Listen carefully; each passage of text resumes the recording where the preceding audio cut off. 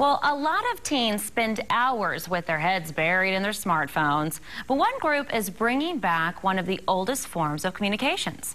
New on 2 News multimedia journalist Randy Lane takes us aboard the USS Batfish in Muskogee for Museum Ships Weekend. From the forward torpedo bay of the USS Batfish in Muskogee, Oklahoma. Kelsey Smith and Trevor Watts are scanning the airwaves for other ham radio operators. Station again, please. And their contact log shows they've been pretty busy. I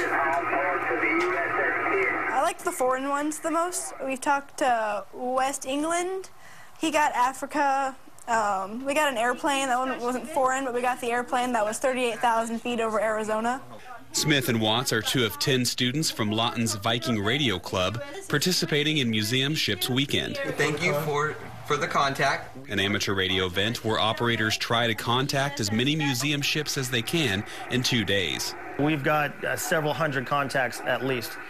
They get on the radio, and when the radio operators hear the young kids on there, we call it a pile-up. Like you heard when she was on there, be 5, 10, 15, 20 people trying to call in there and get a hold of one of these students. What do you guys usually talk about? Well, right now, typically the ship, because a submarine in Oklahoma is kind of an odd thing. We had one guy ask how we got a submarine in there. I wanted to say very, very carefully. This is the control room. This is where they lay out maps and figure out their course of action. The group spent the whole weekend on the World War II era sub, working out of the ship's radio room or the forward torpedo bay. So there'd be 2 more beds up here. It's just really, really awesome to have taken the tour through here and heard all the stories that go along with it.